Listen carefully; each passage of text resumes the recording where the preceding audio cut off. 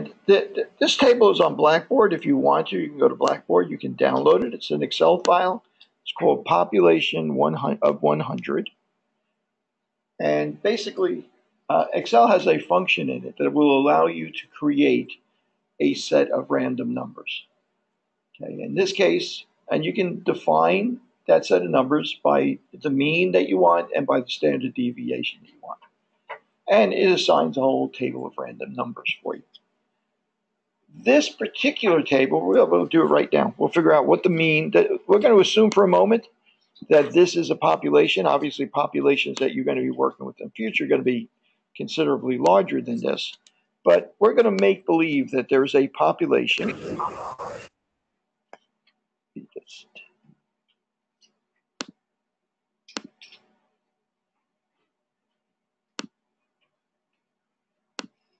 Wow, I got a whole bunch of people online.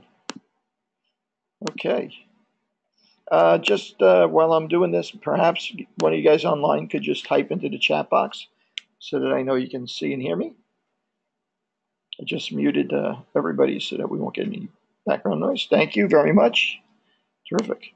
Okay, so we have this table of 100 random numbers. We're going to calculate the average for it now, the mean. And this, since it's a population, I'm actually going to call it mu. Okay, so the average of this average for this entire population, the mean value for this entire population, and the red numbers on the outside are just locators, ways for us to identify which number that we're working on. In other words, by row and column, kind of the way we would with Excel anyway. Okay, so the average value here is about 50. We can also calculate a standard deviation. And of course, for a population, since we know the entire population, I'm going to call that sigma. That's equal to the standard deviation for all of the values in this table.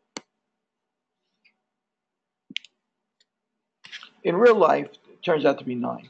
In real life, we're not going to be capable of, in most cases, sampling an entire population.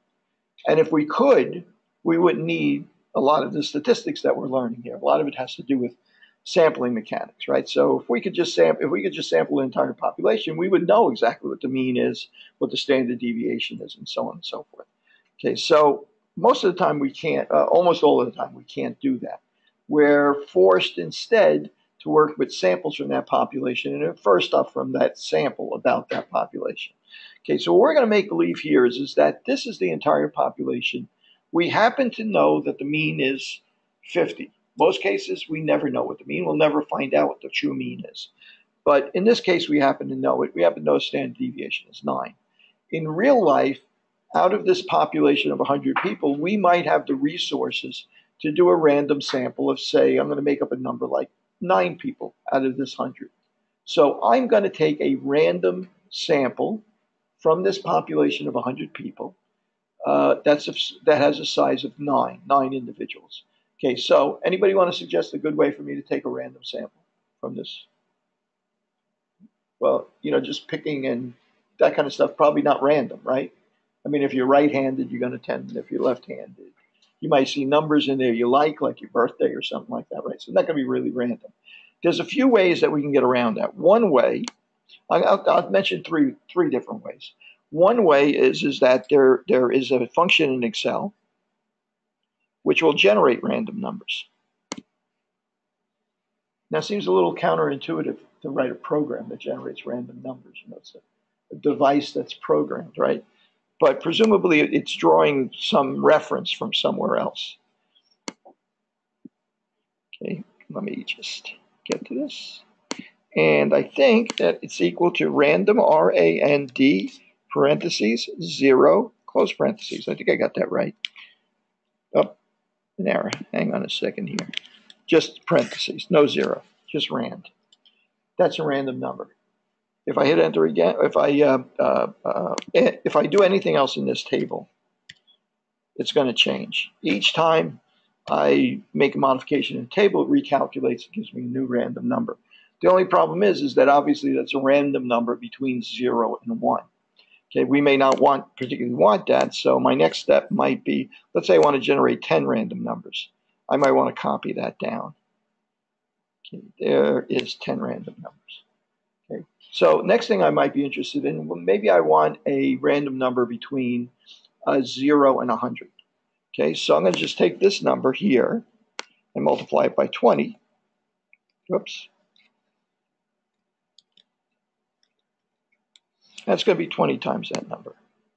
And I'll copy this down. Notice every time I do this, it keeps generating a new table of random numbers. Let's say I want them to be integers. So I'm going to tell it to round it. Round it, and here's the number we want to round, and the number of digits that we want. Whoops, comma, number of digits that we want is 2. Whoops. Wants a comma. Whoops, comma. Whoops. Actually, I want 0. 0 decimals. Okay, so now we have a rounded number. And I'm going to copy this all the way down.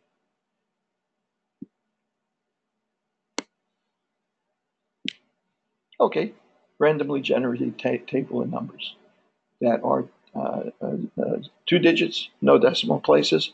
Of course, every time I do something with this, it's going to recalculate this. So what I might want to do is I might go up here and say copy that list of numbers, and then go over here and say paste special.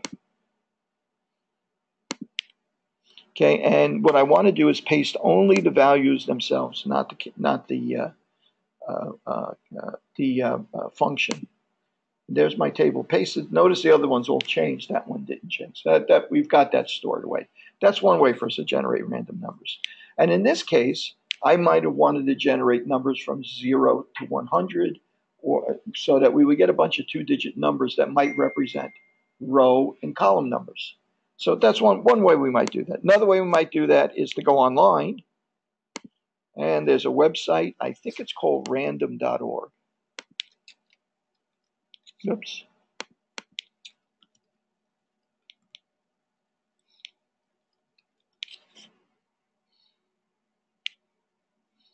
Okay, and it goes through a whole discussion of it, but it's also got a numbers, free service, integer generator. And you can go in here and you can tell it the sequence that you want, where you want to start from, and so on. It'll generate random numbers for you as well. So we got 3 different ways. Oh, 2. I got ahead of myself, 2. I also put one on Blackboard for you. You know, this came from another textbook. This is something called a random number table. It's a published table of random numbers. Okay, it's some of them, they have books that are literally volumes of random numbers. These have already been generated from somewhere else. We don't have one in our textbook, strangely enough. Most statistics textbooks at least have some short abbreviated random number table. We don't have one. So in this case, these numbers have all been generated for you. And there's pages and pages of them. Okay, so one of the ways that we could use this is that we could just start anywhere, like here, and we could use the numbers that are printed here in sequence. The first number is 25, second number is 25 again, third number is 54, 00, 29, so on and so forth. A strange series of numbers there. Right? So we're going to use these numbers, and what I'm going to ask you guys to do is I'm going to ask you guys to use one of these 3 methods. Probably this would be the easiest since you have it in front of you right now, to randomly select 9 numbers from that table. So 2-digit number, so for instance, if I start here, 41 is the number that's in row 4, wherever I put it, row 4, column 1. Row 4, column 1 would be 48. Okay, so I'm going to start with that one. You guys make your own. Just pick out 9 numbers. Okay, I'm going to do it with you, as a matter of fact.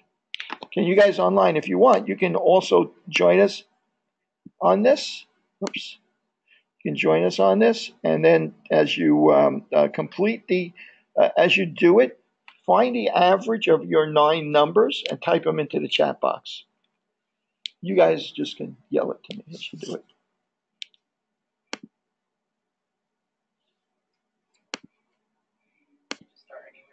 Start anywhere on the table. That's the whole point. Yeah, start anywhere on the table. 19. Let's see. You can go any direction you want. I'm going to go straight down. 5 and 4, 7.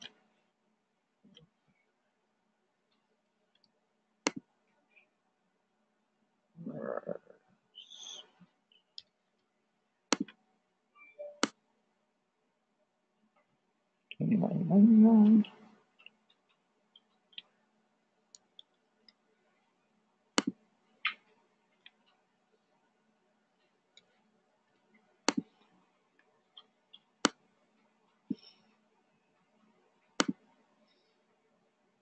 $88, $55, $26.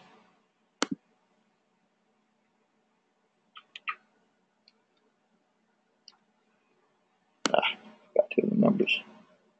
55, 26, and 12.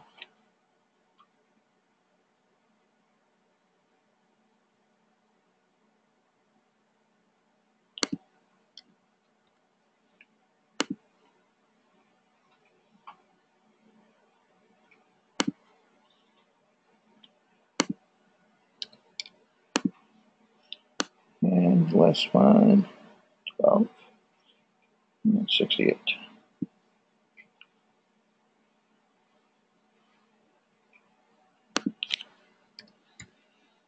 Okay, so now I am going to find my average for that set of numbers. Except I'm going to call this one X bar because it's a sample average, sample mean.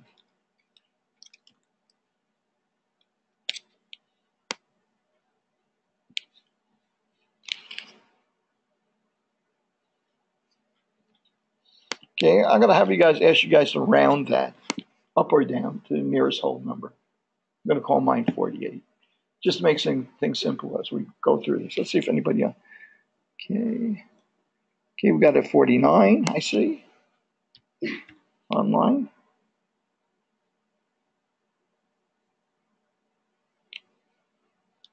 Anybody want to yell one out to me?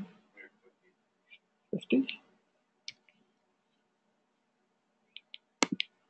Some more? I'm sorry? 40, 48, okay.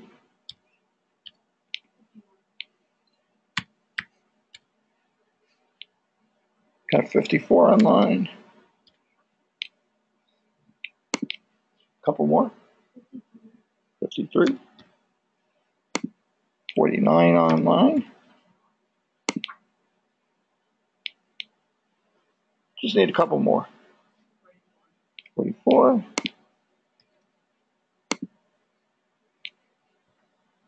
How about one more? Anybody? 45. What was that? 47. 47. Okay, good. That's enough for now. Okay, there's 47 online also. Okay. All right. So now, first of all, what do we notice about the values that we got for an average of 9, a sample of 9 people? How do they compare to the range of numbers for the actual population? Much narrower range, right? That's intuitively, you would think that, right? Because you're sampling the entire population, you would expect when you take a sample of size 9, that the number you're going to get is closer to the mean, the middle, than the extremes. You wouldn't expect to get all 9 people at one extreme and all 9 people at the other extreme and get a very, very extreme value for the average. Can happen, especially if you do a lot of samples, you might come across one like that. But it's much more likely it's going to be closer to the middle, right? So the variability is much less. What about the average? X bar, let's see what the average is. X bar for the sample means, right? This is for the sample means. Okay, that's going to be equal to average. The mean for these samples is 49. Okay.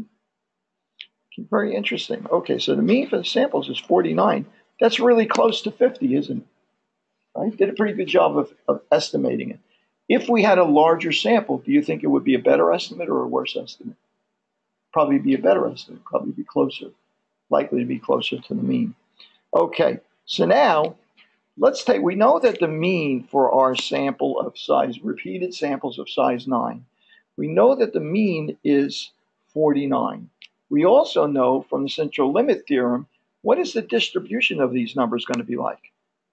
They're going to be normally distributed. Most of them are going to be close to the mean. Half of them will be low. If we take an infinite number of samples, half the time they'll be below the population mean, half the time above the sample, but they're going to be normally distributed.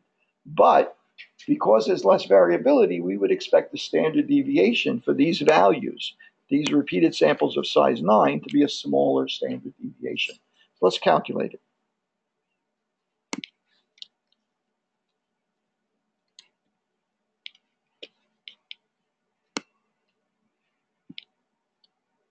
Okay, it comes out to about 3. So you guys see a relationship between the standard deviation for the population and the standard deviation for the samples? About 3. What's the relationship between 3 and 9? 3 times, it's a square root, right? Remember we just saw an example that told, we just saw a formula that told us that the relationship between the variability in the sample means is the population standard deviation divided by the square root of the sample size. In this case, sample size is 9, so we would expect the standard deviation for the sample means to be the standard deviation 9 divided by the square root of the sample size 9. 9 divided by 3 is roughly 3. And that's pretty close to what we got right now. That's the first one. That's like a Christmas miracle. It never happens like that most other classes. I usually don't get this close. But this is pretty a dramatic demonstration of that relationship. Okay. The only problem is now, it gets pretty confusing here. Now I have a standard deviation for the population. Now I got a standard deviation for the sample mean. So we're going to assign a special name to that. Anybody remember what that was? Standard error, right? That's going to be the standard error of the mean. Okay, so now let's take a look at what that tells us. We have a relationship now. And we're going to get on to some examples here very, very shortly. We have a relationship now where we have a population that had a mean of 50 and a standard deviation of 9. So 95% of the people in this population are going to have a value, a score or value between what two numbers? Yeah, exactly. 68 and less than that is 32, right? 2 standard deviations above the mean, 2 standard deviations below the mean. Now, if I take repeated samples from the same population of size 9, it's going to be narrower distribution. Now, these are samples. What would I expect the average sample mean to be if I took a lot of samples of size 9? Same as the population, because half the time it would be a little less, half the time a little bit more. Okay, so the sample mean is going to be 50. What do I expect the standard deviation of those sample means to be? Except I'm going to call it standard error instead, right? Sigma over the square root of n. And what do we wind up getting? What was that? Okay, was we would call it like 3. Let's call it 3, right? 9 over the square root of 9, which is 3. So our standard error is 3. Now, if I asked you, where would 95% of these sample means fall? What range would they fall within? Right? Again, still 2 standard deviations below, 2 standard errors below the mean, and 2 standard errors above the mean. So our 95% of our samples are going to wind up between 44 and 56, right? Okay, so we have a relationship we can take advantage of here. Okay. So if I knew that the mean was 50, and I were to take a sample, I could predict ahead of time. I'm 95% sure the result of that sample mean is going to come out between 44 and 56. What if I want to be 99% sure? What's that? Deviate. In other words, the standard error is 3, but 2 standard deviations away. 2 standard errors to the left and to the right. The standard error is the same as the standard deviation, but it applies to the sample means, repeated samples. Okay, so in other words, it would be 2 standard deviations below the mean, 2 times 3, and 2 standard deviations above the mean, 2 times 3. This is negative, this is positive. So 6 below to 6 above. Score 6. Because because remember the empirical formula told us that 95% of the results are within 2 standard deviations below the mean and 2 standard deviations above. Oh, now I'm talking about, okay, good. You got ahead of me there. Let's talk about 99%. What if I wanted to predict how far apart, what the range of possible outcomes might be for 99% of these samples I might take from this? See, I'm sorry, 3 standard deviations. Exact 3 standard deviations, minus 3 plus 3 standard deviations. Let's go to our Z table, right? First thing I want to talk about on our Z table is that when I talk about 95% range, 95% of results being within 2 standard deviations, do I really mean 2 standard deviations? Is it really exactly 2 standard deviations? Well, that would imply, if it was, that would imply that 2 below or 2 above, we'd have 2.5% of the area of this curve down at this end and 2.5% at this end, right? So let's take a look at our table, our Z table.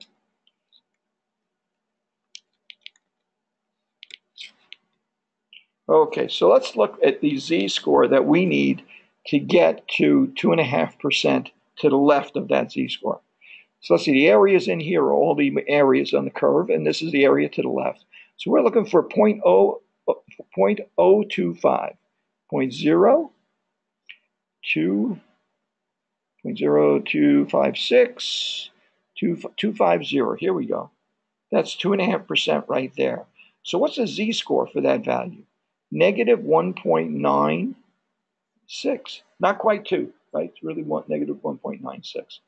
So 95% of the results would be between 1.96 standard deviations below the mean, or standard average below the mean, and 1.96 above.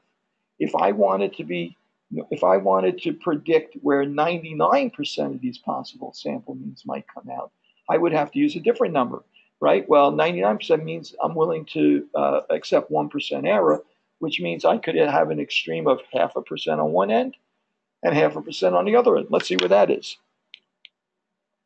0.5%, 0.005. 0.005. Well, the closest that I can see to that, it's kind of a toss-up here, is negative 2.58 standard deviations to the left and to the right, wider, right? 99% confidence that that my sample will have that value is going to be 2.58 standard deviations on either side. How about if I was willing to accept less confidence? How about 90% confidence? We could accept 5% on each tail, right? So where's 5%? I'm going to cheat and tell you right off the bat. It's 1.64, right? There's 1.64. There's about 5% each tail. So 99% confidence that the sample is going to wind up there is 1.96. 90% is 1.64. And 99% is 2.58. Don't bother writing this down, because before the semester is over, it's going to be burned into your brain. I guarantee you. Okay, those 3 numbers. For sure, if you remember nothing else about this course, you'll remember those 3 numbers. Now, I'm going to turn that around now.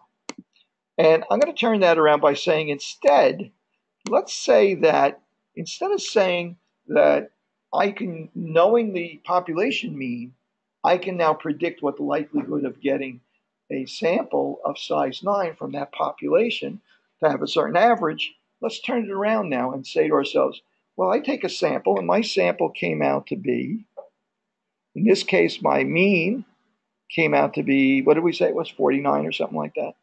Okay, and our standard error came out to be 3. Let me work this the other way around. I'm going to start with my mean, X bar. I'm going to start with my mean, and I'm going to add and subtract that interval, that margin of error that we're talking about. In fact, I'm going to call it a margin of error. Right? Well, what is that margin of error really? X bar plus or minus the Z-score that I want to use depending on what my level of confidence is going to be. Okay, I'm going to say for right now, I'm going to say 95%. Right? The Z-score for 95% times my standard error. And my standard error, of course, is equal to sigma over the square root of n. In this case, 9 over 9. 9 over 3 is 3. Okay, so in our case, in the case we just had, we found 49 was our mean for one sample. My sample was 49, right? Plus or minus the z-score is 1.96 times our standard error, which is 3, calculated from the population standard deviation. So what is our range that we would expect to see samples, assuming that we got this part right? It's going to be 49 plus or minus, and let's see, I'm going to estimate that. That looks like 2 would be 6, less, that's going to be 6, 5.8, 8, what? 88. Okay, good. 5.88. So and if I add and subtract that, I'm going to wind up with 40. Nope, no, yeah, 42.12, right? Or 43.12, right? And on the high end, I'm going to wind up with 54.88. So essentially, what I found here is that I'm 95% sure that the true mean, the population mean, is between 43.12 and 54.81. Well, let's think about that for a second. I take a sample. My sample says, gee, it looks like the mean is 49. Problem with that is we don't really know how close to the mean we really are. So we want to have some clue how certain we are that we're close to the mean or where the mean really lies. Okay, while we can't say for sure how close we are to the mean, we can apply this to predict that the true mean is between 43 and 55. Okay. So that has some value now, right? We may not know exactly what it is, but we know that it's within a certain range. So we know that it's within that range for sure. No, we don't. No. What's our level of confidence that we've captured the mean, though? 95% certain that we've captured the mean. So, okay, so now let's think about this. If I were to ask you, I want to find a confidence interval where I'm 99% sure that I've captured the mean, is that interval going to be wider or narrower? It's got to be wider, right? Obviously, because the wider it is, the more likely. And why is it going to be wider mathematically? Because instead of 1.96, what are we going to use? We're going to use 2.58. Right? And if I'm willing to accommodate a lower level of confidence and say I'm willing to be 90% confident, have a 90% confidence interval, is that going to be narrower or wider now? It's going to be narrow. We can afford to have a narrower range because we're willing to have a lower level of confidence. So what number are we going to use for Z there? Anybody remember? I told you not to remember it, so now I'm asking you what it is. Okay, 1.64. Right? Okay. All right, good. Let's try some examples. Okay, how are we doing on time? Oh, we're good on time. Good. Okay, there's a couple of documents. I just uploaded 2 more recently. And I think I got them on the desktop here. Yes. Yes. Why is 1.64? Should it be 2.48? For 99%. Yeah. I was just saying for 90%, it was 1.64. Okay. It's one of the 2 documents that I just uploaded.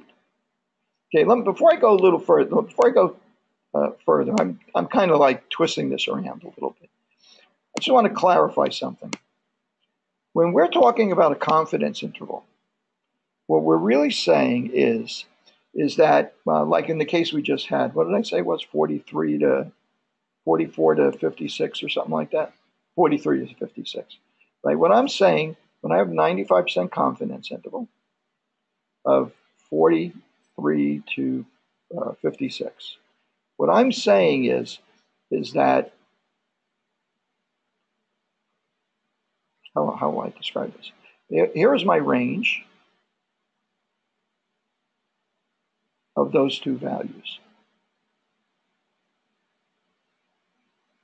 Okay. If I repeat this 100 times, how many times am I going to actually capture? Yeah, I'm going to say that this is 43, and this is 56. If I did this with 100 different populations, if I did this 100 times, how many times would I actually capture the mean with the true population mean within these two values? 95 out of 100 times, right? If I did it 20 times, 19 out of 20 times. Presumably, 1 out of every 20 times, I'd be either lower or higher, right? Because I would miss it. Because I could make it 99%. I could make it 99.9%. The further apart that range becomes, the less useful that it becomes to us as well, less defining that it becomes. Okay, let's go to the videotape here.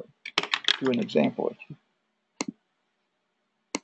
Okay, first one, just to distinguish when we're dealing with a population and when we're dealing with a sample. The mean of a population is known to be 160. Notice it says mu. The standard deviation of the population is known to be 18. Okay, sigma. What would be the probability that a single observation selected at random from the population would have a value of less than 142? So just a little exercise to remember when we're talking about populations. 160, 18, and 142.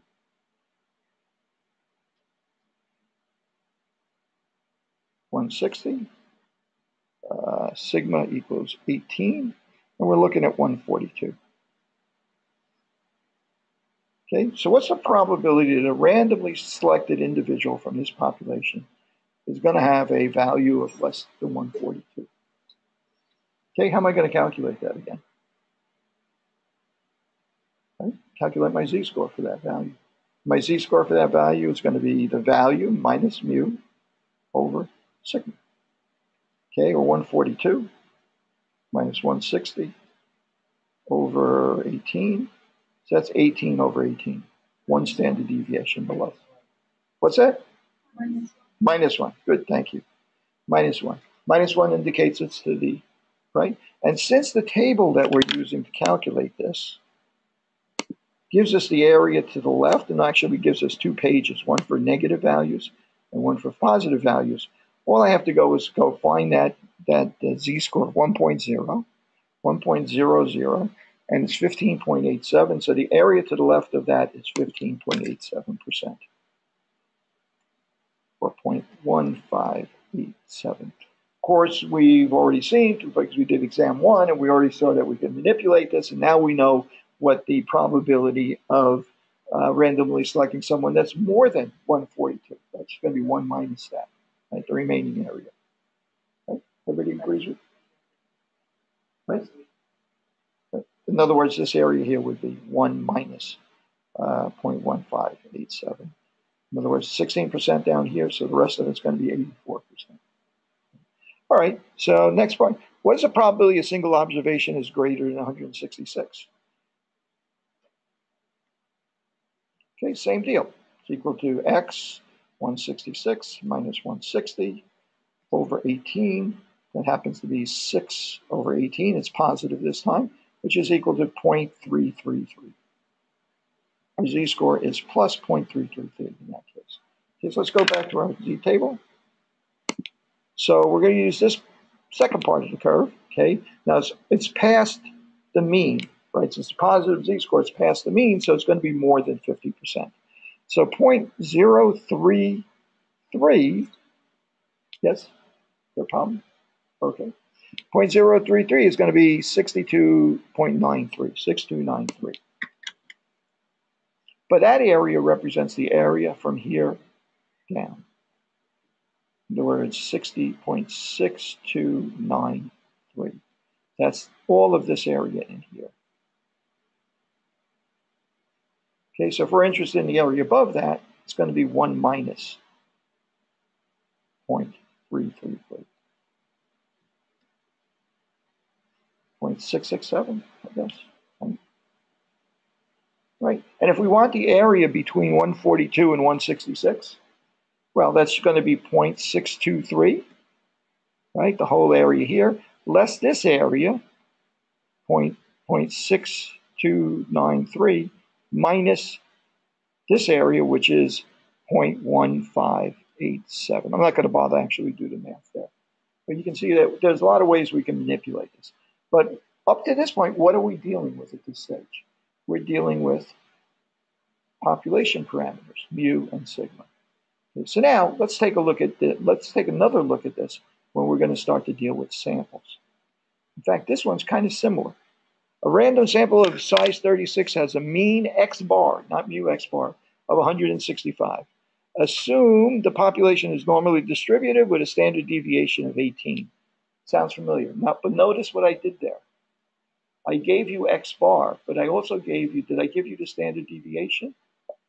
No, I gave you sigma for the entire population.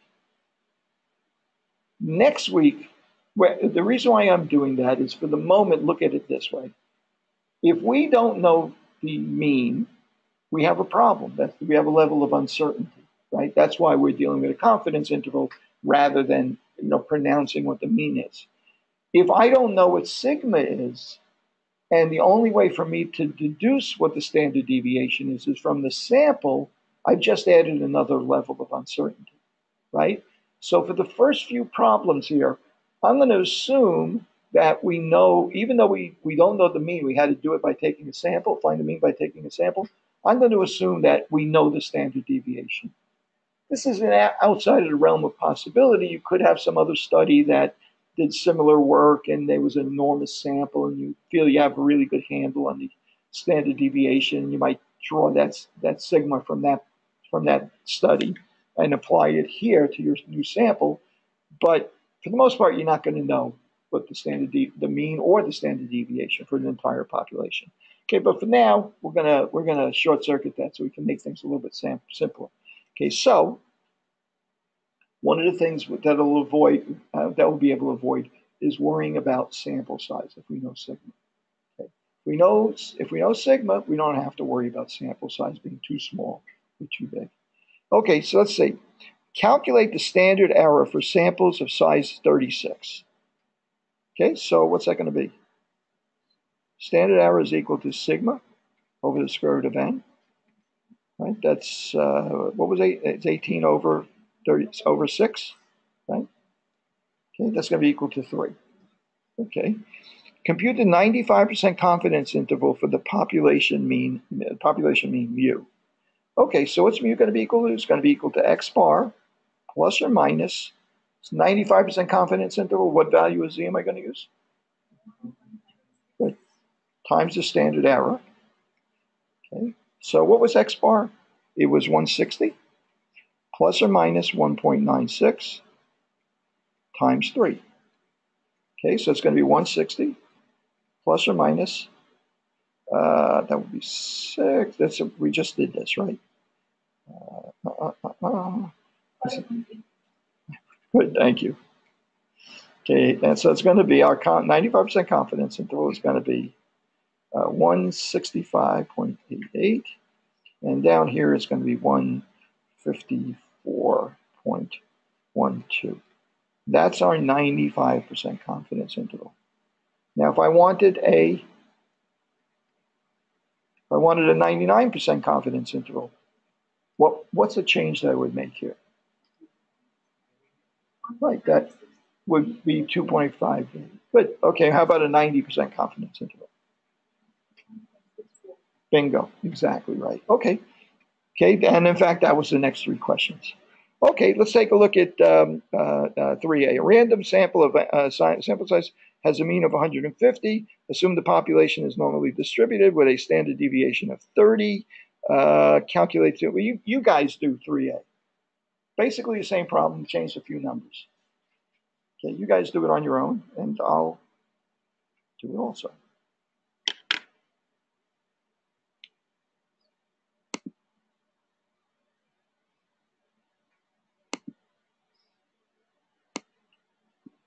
I'm gonna hide my screen while I'm doing it. How about that? So we see if we get the same answer. It's gonna go up. I think it just holds it. Let me see if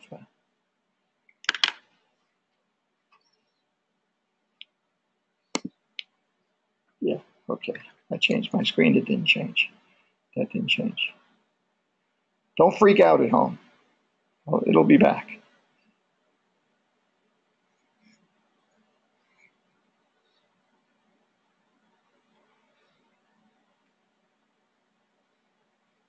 Ah,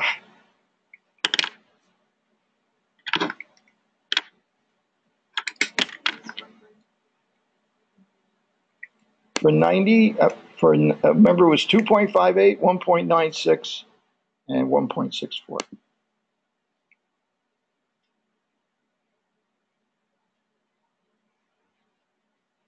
Okay, so what do we have here? We have 150, 30.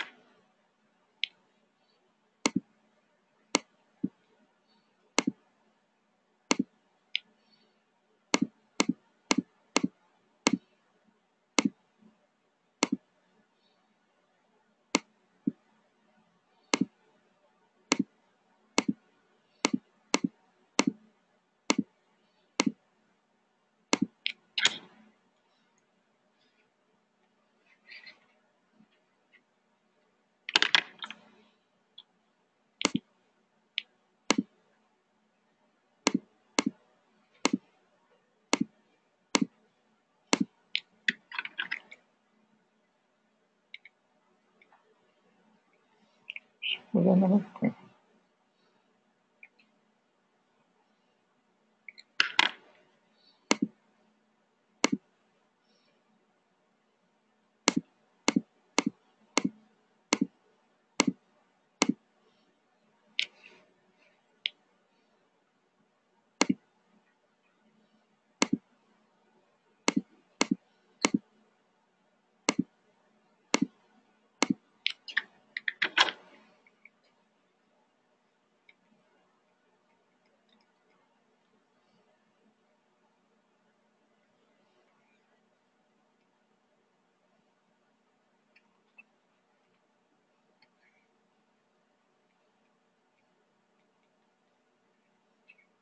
Okay, I'll turn my screen on so we can compare notes.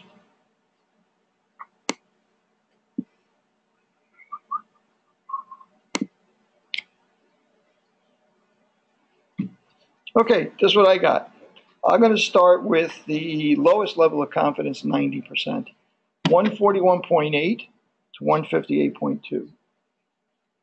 That's my narrowest range. My 95% confidence interval was on the top there, 140.2 to 159.8. and my highest level of confidence, and my widest interval is 137.1 to 162.9. Did I do it right? You guys agree with me? Anybody online? Anybody online? Well, I see some online. 160. Let's see. 99% confidence interval. 137. Yeah. It looks like we're in agreement. Okay. Any questions about that calculation? Right. Now let's start another curve here. Another parameter that you might be dealing with, a point estimate that you might be dealing with, is a proportion.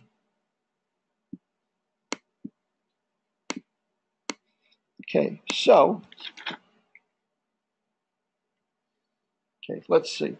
I'm going to use the value P to represent the proportion for a population. If I use P to represent the proportion for a population, in other words, a parameter, I need to use something else to represent a proportion in a sample. So I'm going to use something called P cap. It's like X bar, except a little cap on top like that. Okay, so that's going to represent the proportion in a sample. Okay, so let's say that I sample voters randomly on the street, really randomly, not on the street. I have some sort of mechanism for randomizing phone numbers and so on and so forth, and I have registered voters, likely voters, for instance, and I call them up. And let's say I call up 100 voters, and I ask them, are you voting for Hillary Clinton in November, right? And out of 100, I get 58 voters that say that they're voting for Hillary Clinton. Okay, so is that P or is that P cap? P cap, right? It's a sample, right? And how did I get that proportion, that P cap? It's 58 divided by 100. It's 0.58. 58% or 0.58 of the voters say that you're going to vote for Hillary Clinton, right? So now I want to know. Well, I only sampled 100 voters. I don't know what P is. There's 200. There's 100. I guess how many people voted in the last election? I guess maybe about 100 million or something like that. Somewhere, maybe a little less than 100 million. Maybe there were like 90 million voters in the last election. I'm not going to know what the result of that 90 million people voting, in other words, the actual proportion that voted for Hillary Clinton until that election takes place. All I know now is the proportion that say they're going to vote for Hillary Clinton based on my sample of 100 people. Okay. So actually, I'm going to make that. No, it's okay. Let's leave it 100. Keep things simple. Okay. So now, since all I know is my point value for my estimate of that proportion, P cap, I want to have some sort of handle on how close I am, how well I know what the likelihood is that number of people really vote for Hillary Clinton. Since I can't tell how accurate that number is, what I will settle for is an idea of a range of numbers that will tell me what my confidence interval is for the true proportion based on the number of people that I've sampled. Okay, anybody remember what the formula for standard error for a proportion is? Square root, right? P times 1 minus P over, okay, whole thing under there. Now, I don't know P, do I? Right? It would be nice to know P, like the population standard deviation, the population standard sigma, the population standard. I don't know it, so I'm stuck using P cap instead of using P. On the other hand, when we're dealing with these kinds of surveys, our sample size is normally very large. So we allow ourselves that accommodation to use P cap instead of really knowing what P is. So let's find this. Square root of 0.58. By the way, sometimes instead of 1 minus P, though, you'll see P times Q. Right? Q is 1 minus P, if you see that. 0.58 times 0.42, 1 minus P, over 100. That's going to be our standard error. So I'm going to pull up my calculator to do that.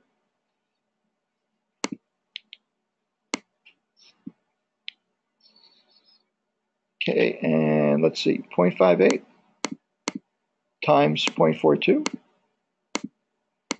is equal to this times, oops, let me try that again. Let me clear everything out. 0.58 times 0.42 divided by 100 is equal to that. Now I'm going to take the square root of that, and our result is 0.04935, about 4.9%, right? So, or 0.049 proportion. Okay, so now how am I going to calculate my confidence interval is? I'm going to do the same thing I did before. P cap plus or minus the z value for the confidence interval that I want to determine times the standard error.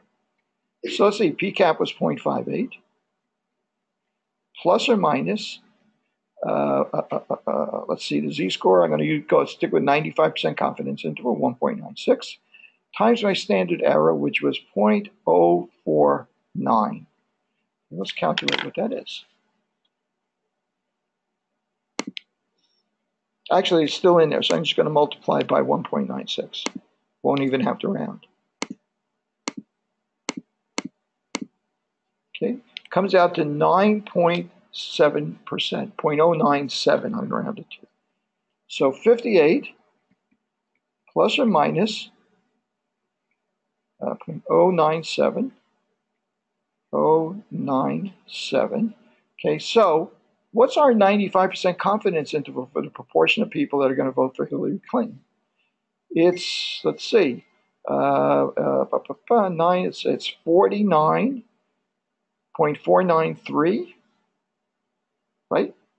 0.493, or no, 0.483. 0.483. And on the other end, it's 0.67, what is it, 677? Am I right?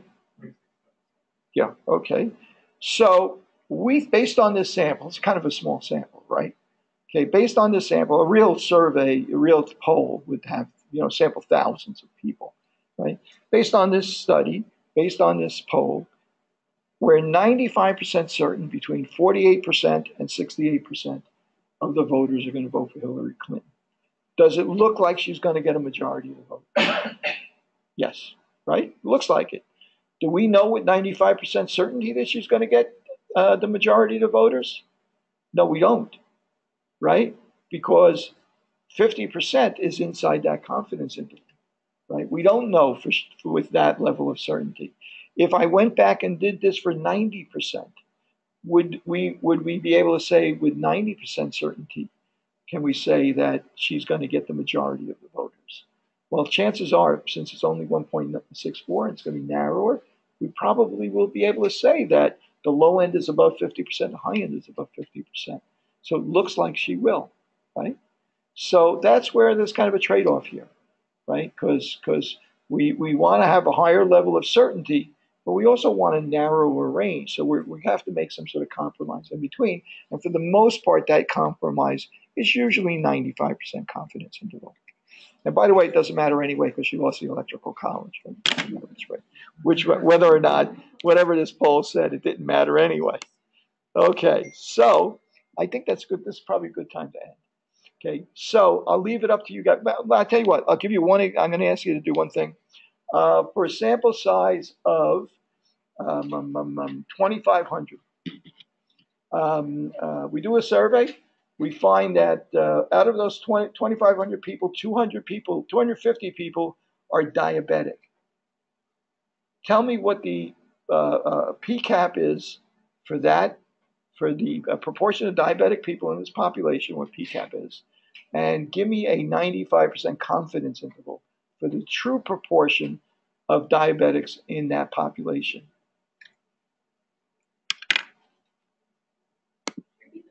Sure, if I remember them, yeah. We'll see. Well, I'll let you know in a second. Open recent. Okay, the sample size was 2,500. And out of those 2,500 people, 250 were diabetic.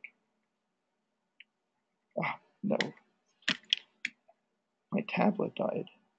Oh, I'm using it upside down. And equals 2,500, and the proportion, the 250 were diabetic,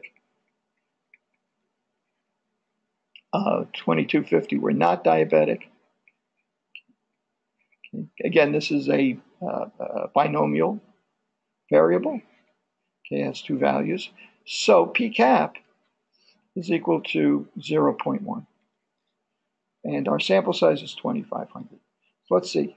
Standard error is equal to the square root of 0.1 times 0.9 over 2,500. So this is going to be quite a bit narrower range, right? Because we're dividing by 2,500.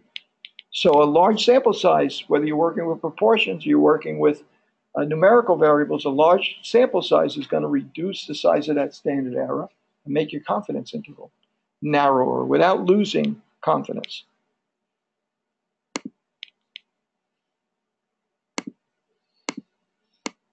Okay, so 0.1 times 0.9 equals that, divided by 2,500 equals this, and square root 0.006. Standard error is equal to 0.006. So p cap 0.006 plus or minus 1 point. Can I undo this? C controls Command Z. Okay. Standard error equals 0.006. So we're looking at p cap plus or minus Z, which is 1.96, times the standard error. Okay, which is 0.1 plus or minus 1.96 times 0.006.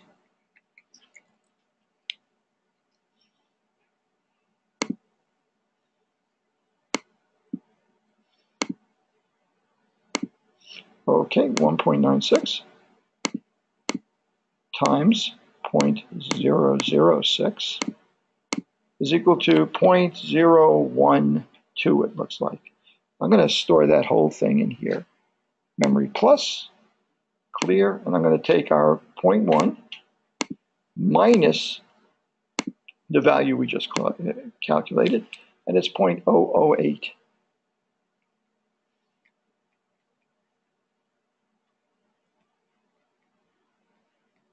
Oops, comma. And on the upper end, I'm going to clear that, and it's 0.1 plus that margin. What did I call that again? That little thing that we had in subtract. Anybody remember? Called it the margin of error. Kind of makes sense, right? Oops. 0.124.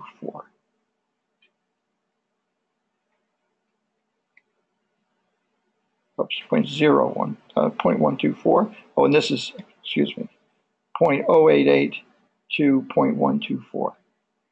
So we're 95% certain that the true population proportion of diabetics, the prevalence of diabetes in this population, is between 8.8% and 12.4%. Assuming I didn't make any math errors here. Did I? I think I may have screwed this up. Did I? 2 times this would be 1.2. Yeah, it looks right, doesn't it? No, not right. Yeah, hang on a second here. Clear.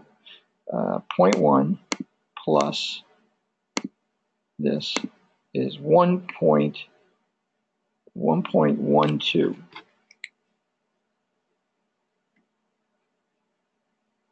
0.112. And on the low end, that's probably right. 0.088. 8.8% to 11.2%.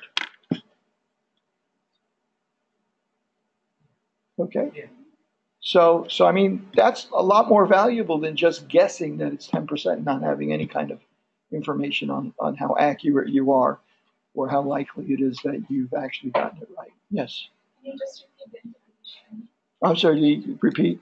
The interpretation of these numbers? We are 95%. We're 95% certain that the true population proportion, the percentage of people in this population that are diabetic, in other words, if there's 1 million people, right, in this whole population, we're 95% certain that the true population proportion for those 1 million people is between 8.8 and 11.2%. So the diabetic people of any population would be from like 8% to 11%. Yeah, from roughly 9, really. From 9% to 11% is what we're 95% sure the true population is. We don't know what the true population. We don't know what this is.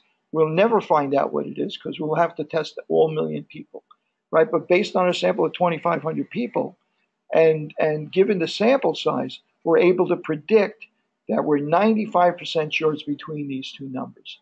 If I'm willing to stretch that range out, I could say we're 99% sure it's between, say, 7 and 13, right? So there's a trade-off, the level of confidence and the width of your margin. Okay, I think that's enough for now, right? Okay, everybody pretty comfortable with that? I mean, really, once you start to work with this stuff, it's really not that difficult, right? It's like, and this stuff, this idea of applying these rules to samples, it's fundamental to what we're going to be doing in the future because we're always going to be working with samples, and it's fundamental, right? Some of it is mental, and it's always fun. It's fundamental. Okay.